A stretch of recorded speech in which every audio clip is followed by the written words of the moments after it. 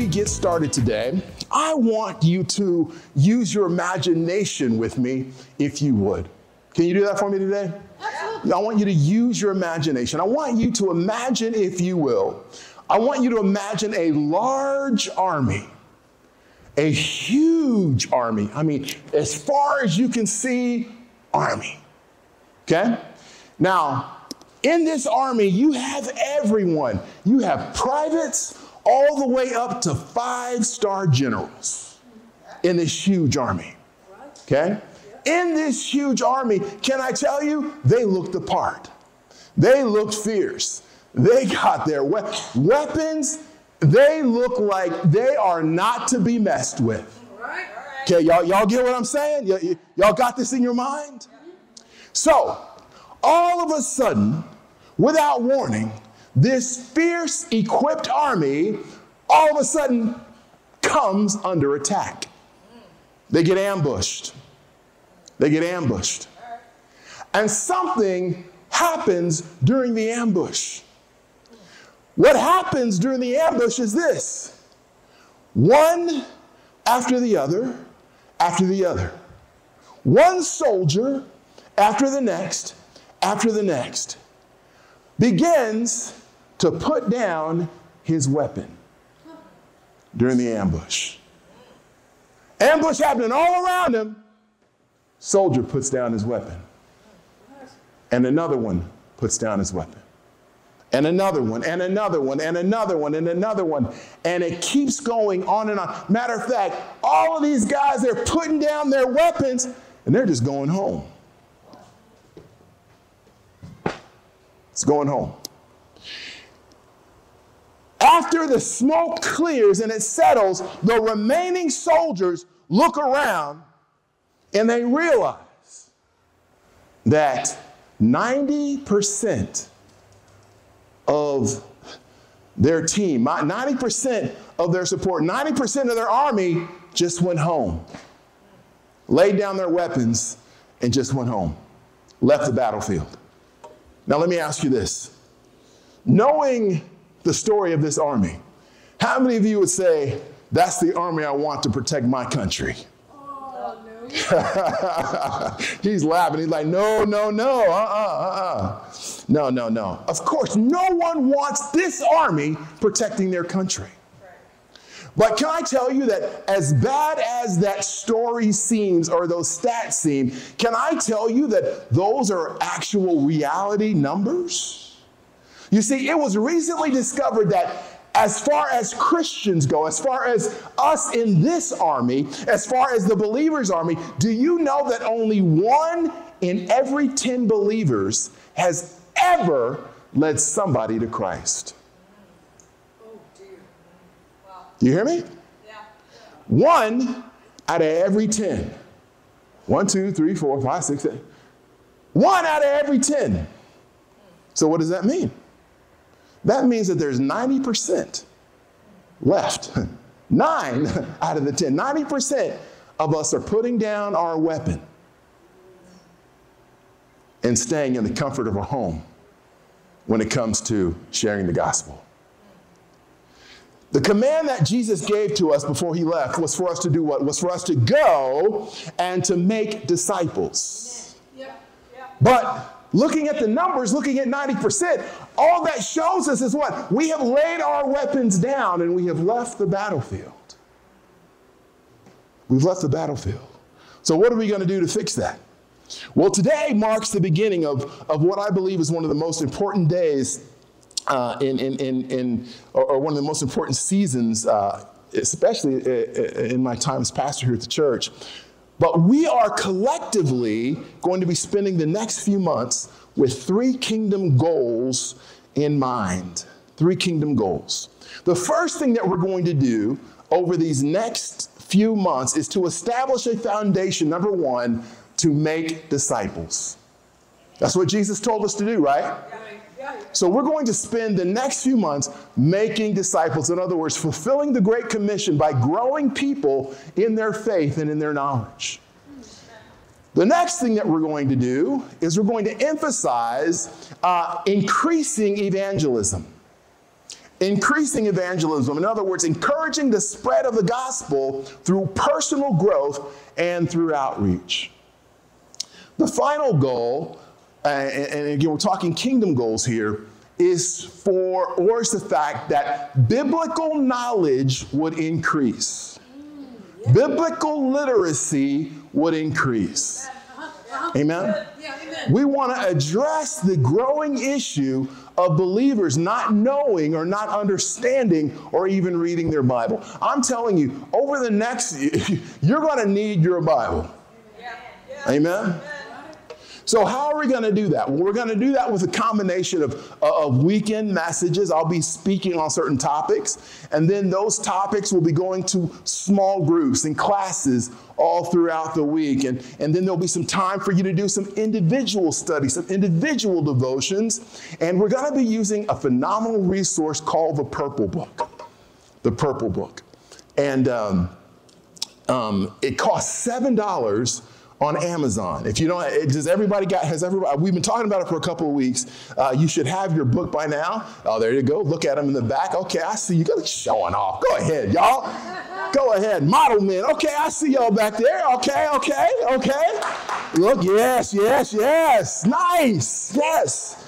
It was so cool. Today we started our first group over at church, over at the east side. After our first service, there were 21 people who came and were a part of that group. That is amazing. $7 though. Y'all spent more at Dutch Brothers last time y'all went through. So I'm gonna tell you now, because there's always one person. There's always one in the crowd, right? Well, why are you using the Purple Book? Why aren't you using the Bible? If you have opened the Purple Book, you know it's all Bible. It's all Bible, front to back. Yeah. And can I tell you, I'm doing this myself. I'm not just up here like, no, I'm like going through I'm filling out, I'm doing it myself. And I thought to myself, man, because I'd like to think I study the Bible a little bit. But it's been a while, I can't remember how long it's been since I've just been like just back, forth, all new. And I'm telling all my Wednesday night folks, all my basic Bible folks, all that stuff that we learned, the H, the I, all of that's coming into effect. I'm sitting there the other night, I'm like, okay, Ezekiel, okay, wait, is that mine or is that? I'm like, oh yeah. So all of that's starting to come back into effect. Amen? So as we begin this monumental journey, I want to read something that God himself said about the power of togetherness. Can I do that?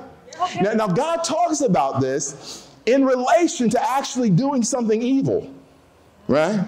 But just imagine how God thinks, how God believes, how God responds when the people are unified and they're doing it for his glory. So God says this. Now, back in Genesis chapter 11, there was a group of folks who got together and said, we're going to be like God. We're going to build ourselves a building. It's going to go to the heavens. We're going to call it the Tower of Babel, and we're just going to keep building and building and building until we get there. And this is what God says.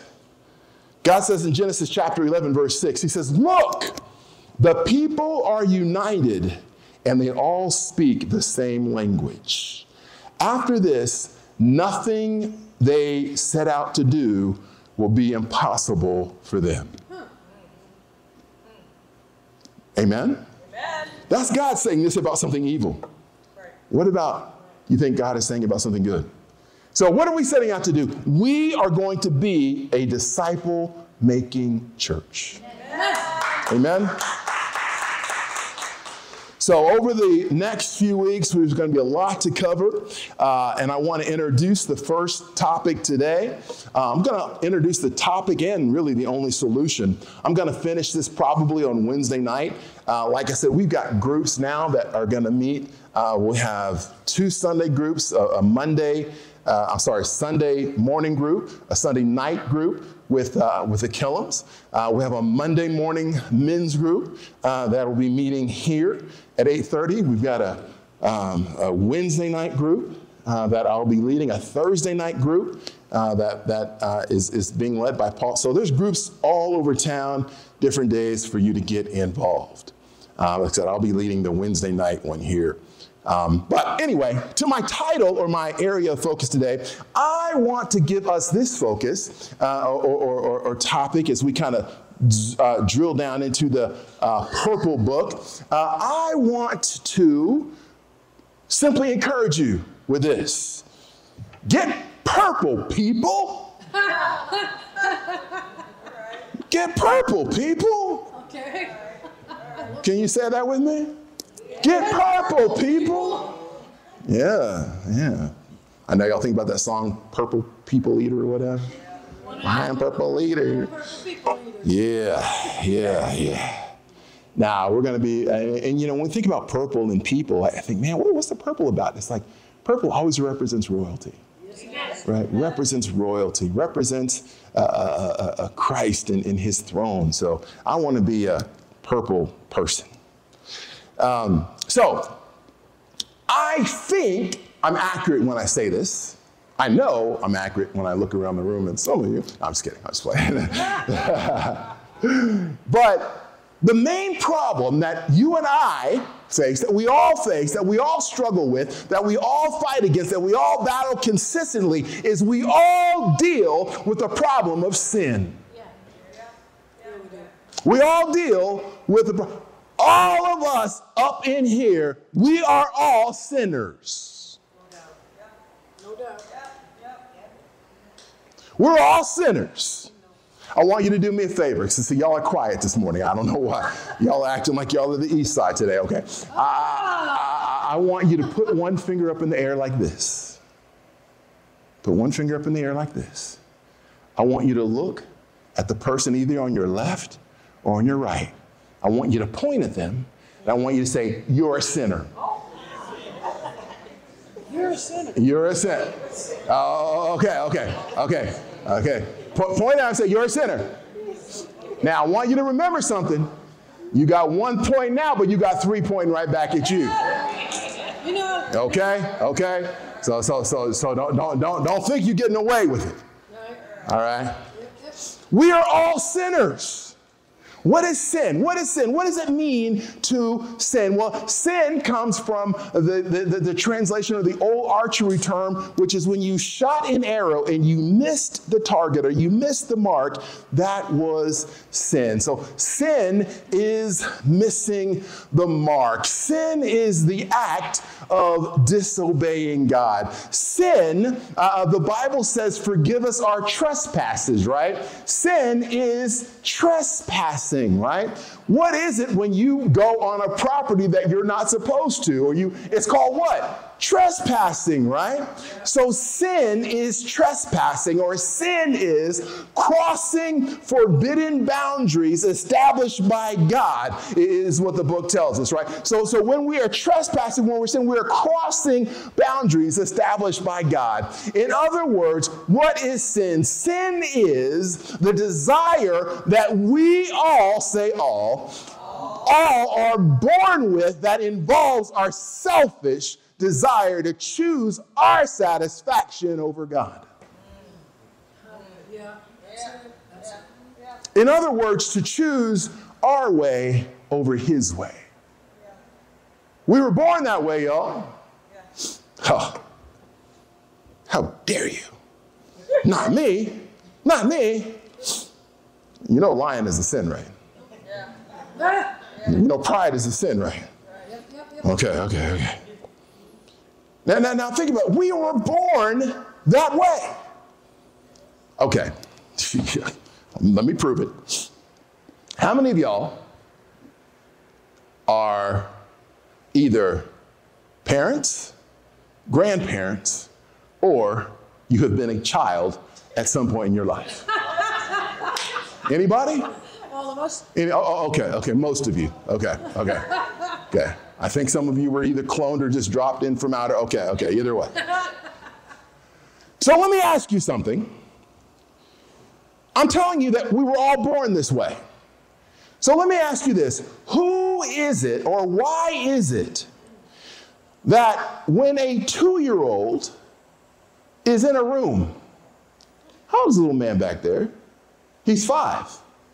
Okay. I may be talking about him. But I'm talking about all of us. Okay? But I'm going to use a 2-year-old. 2-year-old in the room. Okay? Only one in the room. You walk in the room,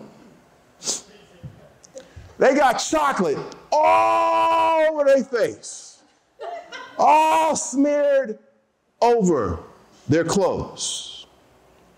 All the cookies that you told them not to eat are gone. Now, you ask them, who ate it?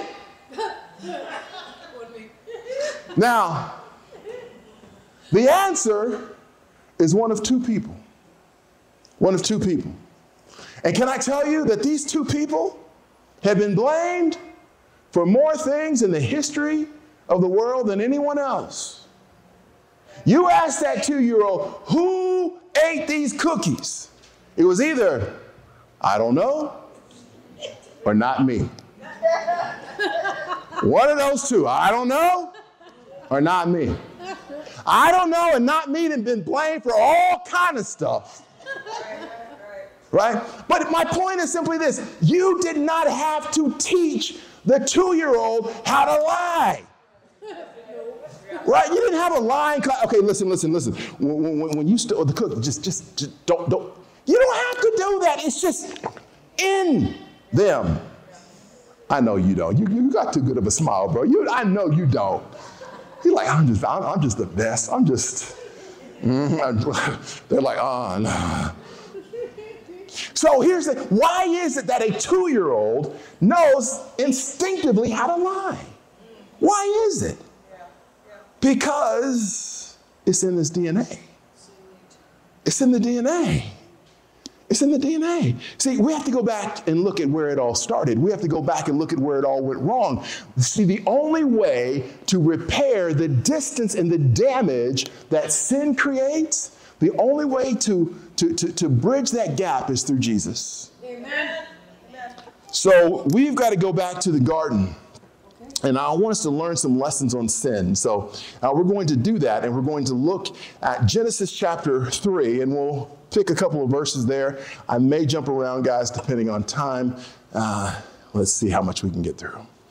So, starting out, the serpent was the shrewdest of all wild animals that the Lord had made. One day, he asked the woman, did God really say you must not eat from the fruit of what? I need everybody to see this and say this with me. Did God really say you must not eat from the fruit from any? Thank you, bro. I like you. Robinson, I'm blocking the any trees in the garden. Right? That's the question. The very first thing that the devil asked, the very first appearance, he asks a question. Did God really say that you must not eat of any of all of these delicious, scrumptious trees? Point number 1, Robin's always ahead of me. And she's right. First point is simply this. Sin always lies. Sin will always lie. You know, there's this wise saying that goes, how a person does anything is how they will do everything. Right? How a person does anything is how they will do everything. And that proves true because as we are introduced to the devil in the Bible, the very first thing, the very first words out of his mouth is a lie. Right? Even though he knows the truth. It's a lie designed to cause doubt. He chooses to deceive. He chooses to deceive by throwing a little tiny word in there. Little word. Doesn't seem like much. 3 letters. Any. No big deal. That little word, any, sets up a huge lie. Did God tell you that you could not eat any? Any? Yes. Come on, preacher. Any is a small word with big consequences, just like sin. So watch this. He asked this question, did he really say you must not eat any? And watch what Eve says in verses 2 and 3. Of course, we may eat from the fruit. We may eat fruit from the trees in the garden. That's what she says, right? The woman replied, the only one that we can't eat is the fruit from the tree in the middle of the garden. Whew. Now, we're not allowed to eat it. God said, I quote, you must not eat it. You can't even touch it. But if you do, you will die. Now, can I just, first things first, right? I don't know if anybody else has wondered this. I know I have. But have you ever wondered or thought about why in the heck is Eve talking to a snake? Right. Yeah, right. Like, why is she having a snake conversation to begin with? Come on. I mean, you would think it would be strange that Eve would be talking to an animal, especially a snake. Right. Yeah. But as I was thinking about this and as I was praying about this, the Lord revealed something to me.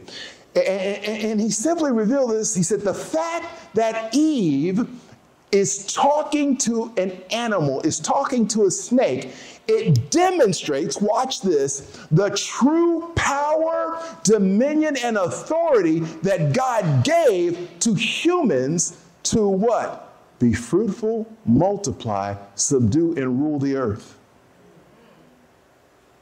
See, she could do that because of the authority and the power that God, when he said, rule, she could do things like that. So that leads us to our second point, which is simply this. Here she is, she's having this conversation with the devil. Can I tell you this morning that we need to speak at the devil, but never with him? We need to speak at the devil, but never with him. We don't need to have a, hey, how you doing, buddy? No. I command you in the name of Jesus that you need to. That's how we need to talk to the devil. But we don't need to be having no entertaining conversation with him. What? I'm really ugly? What? You think so? No. We don't have that conversation with him. Right. Yes. We need to speak at the devil and never with him. So what we learn, though, is through her conversation, through her dialogue with the devil, we find out that Eve does not actually say the same thing that God said. God said this. God said, don't eat from two specific things. From one specific thing, actually. He says, don't eat from the tree of good and evil. Right. Eve, in her snake conversation, adds a little bit more. Right. First, she doesn't even mention the tree of good and evil. She says, just the tree in the middle of the garden. She doesn't know specifics. Next, she adds a word. She says, we can't eat it, which is true. Then she says, we can't touch it. Did y'all read anywhere where God said don't touch it? No, he said don't eat it.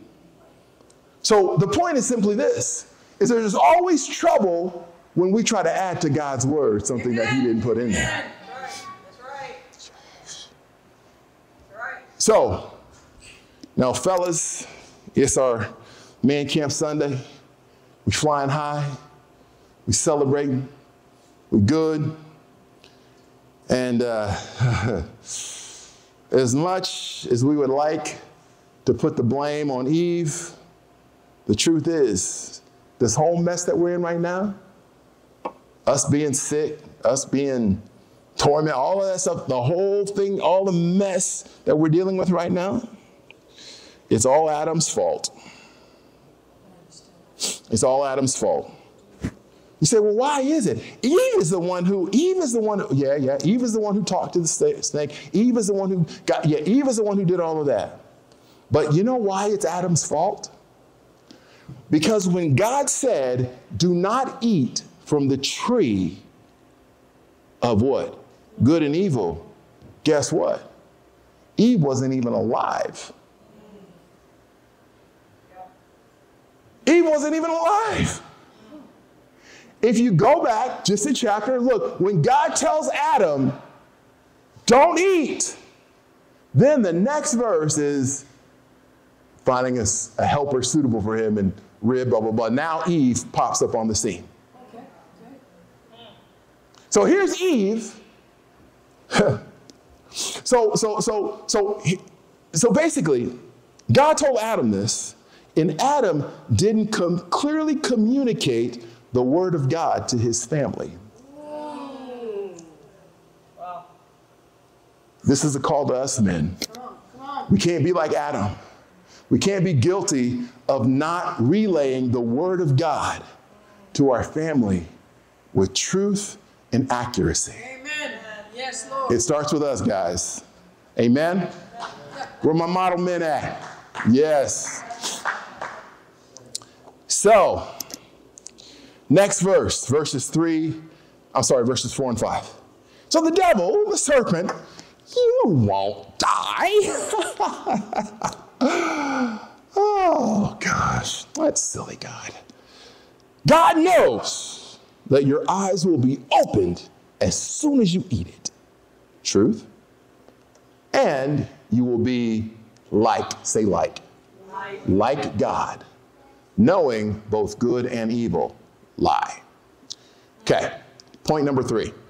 I'm gonna have to explain this one, but simply this: sin will make you think like God is God. Okay? Sin will make you think like God is God. Okay? You go to a restaurant and get scrambled eggs.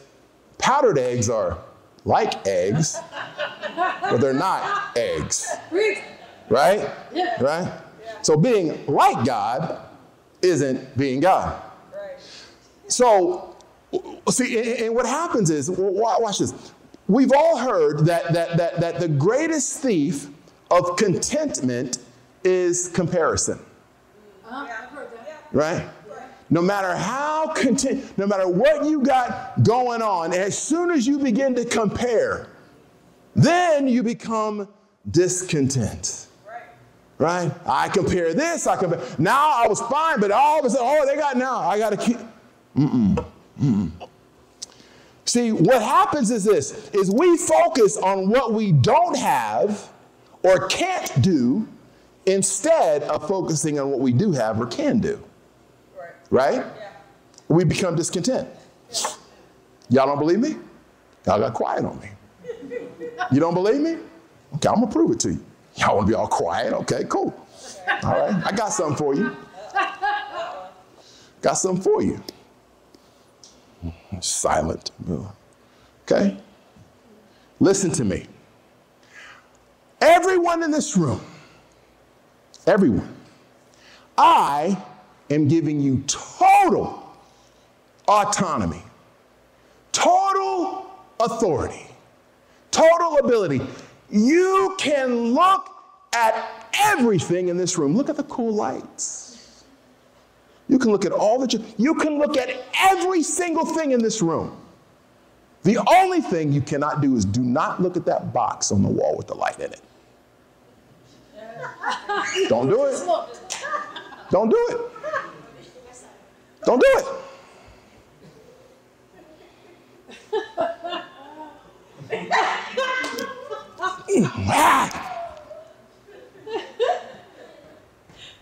You see, as soon as I said don't, the first urge is, right?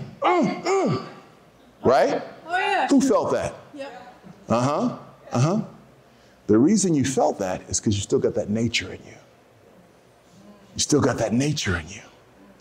You see, you still got that nature. And that's what we see here is Eve, you can have all of this. You have the ability to look at all of this, just don't. But what does Eve do? Oh, Eve believes somehow that she can be like God. She can be like God. Because, God just doesn't want you to be like him because he knows that you'll have power like him and he'll have, and he just doesn't, he wants to keep it all for himself. Yeah, right. Huh. Lies. Lies. Lies. Lies. Lies. And so in doing that, the devil wants us to forget the consequences, which is death. Death is the consequence of sin. So I'm just going to say this because I know this is true in so many places. I'm just going to put this out there. When it comes to worship, at any church, any religion, any teaching, any denomination, any new age mindset, that points or the goal is the ability for you to eventually become your own God, you need to run. You need to run. When the goal is, we'll reach nirvana or enlightenment or you become your own. If that's the goal, get out now. Amen? All right. So, okay, I need to speed up. Verse 6 and 7. The woman was convinced. She saw that the tree was beautiful and its fruit looked delicious, and she wanted the wisdom it would give her. So she took some of the fruit and ate it. Then she gave some to her husband, who was told by God, who knew better, who was with her, and he ate it too. At that moment, their eyes were opened, but they suddenly felt shame at their nakedness. So they sewed fig leaves together to cover themselves. Up to this point in time, they were naked and did not even know it. But now all of a sudden they feel shame, which leads me to the next point. Where there is sin, can I tell you that shame isn't that far behind? No doubt. No doubt. Yeah. Where there's sin, shame is not that far behind. So here they are. They kind of make this decision. Oh, God, you know what? We don't really need you, God. We got it from here on out. We can handle the rest of this on our own. Thanks for getting us set up. Appreciate it. We're going to go over here and have us a little buffet, and we'll catch you later. Now, here's what happens. The word is they eat from the tree, and they will die, right? But what happened? They took a bite. Heart still beating. Heart still beating.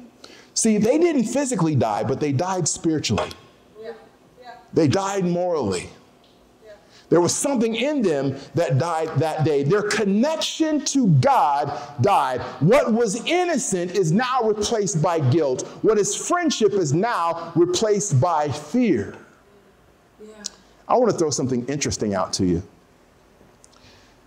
In, I think it's Psalms, I got to figure it out. I think it's 140. I think I'll have to go back and find it though. And in Matthew 17, it says this. I thought this was so interesting.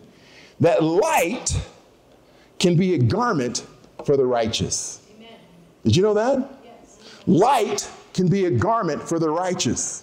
When you see the description of Christ in Revelation, what is described is what? Light. Right? Moses' face shone. So all of these descriptions that light can be what? A garment for the righteous. So I would submit this to you along with some other scholars. See, Adam and Eve, pre-sin, they were righteous. They had never sinned. They were righteous. They were clothed in light. They were clothed in the glory of God. They were clothed. And all of a sudden they took that bite and the light went out. And all of a sudden, the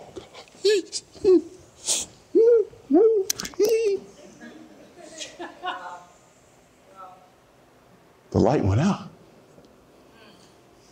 So what do? I love this part, right? The light goes out. They're hiding. They're ashamed. And you know what? God is doing what? Still looking for them. He knows they've sinned now, but he's still looking for them. That's God. He knows they've fallen out, but he's still looking for them. So what happens? The Bible says in Genesis, a few verses down, the Lord God made clothing from animal skins for Adam and Eve. Their fig leaves that they tried didn't cover. It didn't do the job. So God made clothing from animal skins. The last point of the day is simply this. Only his sacrifice can cover our sin. Only his sacrifice covers our shame. Only the shed blood covers our shame. No matter what we do, we can sow fig leaves, we can, all of that is not going to get the light back. That's not going to pay the cost. Only his shed blood. I want to give you 4 scriptures because I believe that there's somebody in here today that when it comes to being saved, being born again, when it comes to understanding your relationship and your position with Christ, for some reason, you have a belief and you think it is performance-based. You think that if I do well, I am going to be blessed, and if I don't do well, I am going to hell. You think you earn somehow God doing in your life. You think it's based on works. And so you get locked in. So when you don't do well, you really fall off. And you don't realize is that when you do well, your best day is still filthy and terrible. Your best day. Right? You can lock yourself up in the house, close your eyes, put the music on, and you're still not good enough to maintain. So I'm going to give you 4 scriptures that I want you to build your life on. I want you to build your faith on. I want you to mature your relationship with God on these 4 scriptures. In terms of being saved, it's not a roller coaster. It's not up and down. It's not like, okay, I was good last week, but I had a bad weekend. And now I'm out. Let me just kind of give you some, again, I'm giving you word now. Amen? Amen. Giving you word to build your life on. Number 1, Romans 10:9 says this. If you openly declare that Jesus is Lord and you believe in your heart that God raised him from the dead, you will be saved. I need 1 amen. Can I get 1? Okay. All right. For it is by believing in your heart that you are made right with God, and by openly declaring your faith that you are saved. So right there is a promise, not connected to, man, I got a tight one on this past weekend. You do what? Declare that Jesus is Lord. Believe in your heart that God raised him from the dead. That 1 + 1 equals you are saved. Amen? Amen? Number 2, God saved you by his grace. This is Ephesians 2, verses 8 through 9. God saved you by his grace when you believed. So you're saved by grace through faith. Right. God saved you when you believe. So watch this. You can't take credit for this. It is a gift from God. Salvation is not a reward for the good things we've done. So none of us can boast about it. Salvation is not a reward. So, let me earn your salvation today, Lord. Let me earn it. Oh, It's not a reward. It's a gift because of the love that God has for you, the love that Christ had for you. It is a gift to you. Yes, Lord. 2 Corinthians 5:21 says this, for God made Christ, who never sinned, to be the offering for our sin, so that we could be made right with God through Christ. We are saved. We are saved by faith in Christ. And lastly, Romans 5:8-9 says this, that God showed his great love for us by sending Christ to die for us while we were still sinners. Yes, amen. That's right. That's right. And since we have been made right in God's sight by the blood of Christ, he will certainly save us from God's condemnation. Amen. Thank you, Lord. Thank you, God. Amen. Amen. Amen. Amen. I want to take a moment because I believe there's somebody in this room today. I believe that when we talk about salvation, you have an understanding of what it is. You know all the terminology. You know what you're supposed to say. You know all of this, but in actuality, you have never, you may even believe Jesus as Savior, but you haven't submitted your life to him as Lord. It's like, get me out of hell part. Yeah, I want that. But the Lord part, you keep it. No. Jesus wants to be not only Savior, but Lord of your life. And I believe there's somebody here today that you have been on this performance-based salvation ever since you've come into the kingdom. It's like, yeah, you think, because you had a couple of good days, me and God are good, and then you do something, it's like, I'm not saved, now I got to go back and start all over again. Somebody here thinks that. Somebody here believes that whatever they did, whatever mistake, whatever sin, sometimes somebody willfully, I'm just going to do it. Some people believe that their sin outreaches the grace of God. They're so bad that God, he can forgive everything else, but he can't. No, sorry. So as a result, you kind of get on this cycle of every week feeling, I need to get saved again. I need to get saved again. I need to get saved again. And we just read, confess with your mouth, believe in your heart. That leads to salvation. And when you pray a prayer, like we say all the time, this is just the first step in a series of steps of obedience. You don't just, I'm perfect now. No, it's a step by step by step. Obedience. So what I want to do this morning is I want to extend the opportunity this morning, because I believe there's somebody in here who needs truly salvation. Now watch this. You need salvation for yourself, right? You need to have a belief for yourself, right? I'm looking at my 17-year-old son back there. My 17-year-old son doesn't get credit for riding my coattails. Oh, just because he's a pastor, go ahead and let him all in. No, he has to know Jesus. He has to believe. He has to confess himself. We can't ride grandma's coattails. She prayed for us, yes, but we can't ride her coattails.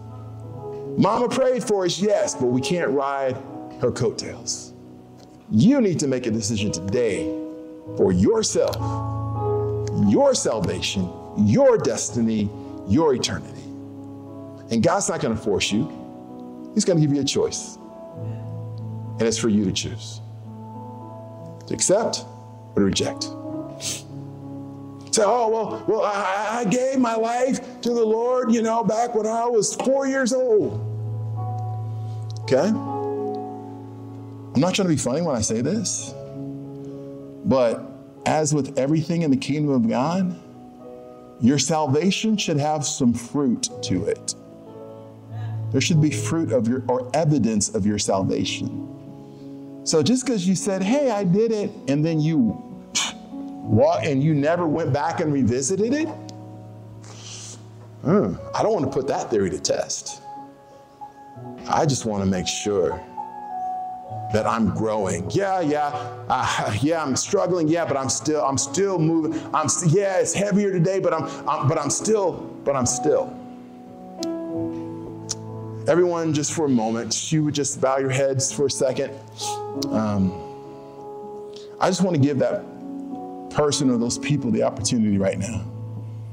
We've read the scripture. We see what is required for salvation. Stop the merry-go-round. Stop the up and down. Stop the I'm good today, I'm not this.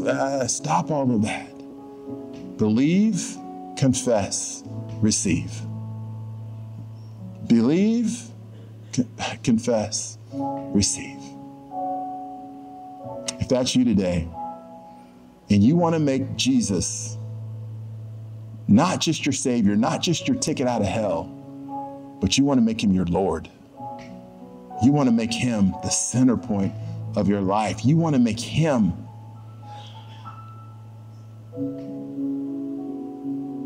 the only person on your throne. If that's you, will you just, on the count of three, will you raise your hand? We're going to pray a prayer together.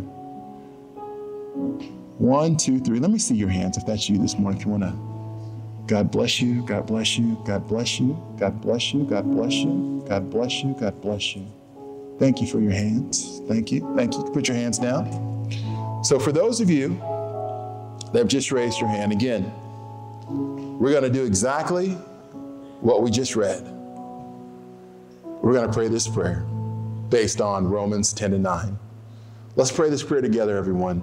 Dear Lord, I openly confess that Jesus is Lord, and I believe in my heart that God raised him from the dead. And according to your word, I am now saved. So thank you, Lord, for saving me by your grace and my faith. Thank you, Lord, that my salvation is secured by your blood, by your covenant, by your unending devotion. Thank you, Lord. Now fill me with your Holy Spirit that I can serve you and submit myself to your lordship. In Jesus' name I pray. Amen.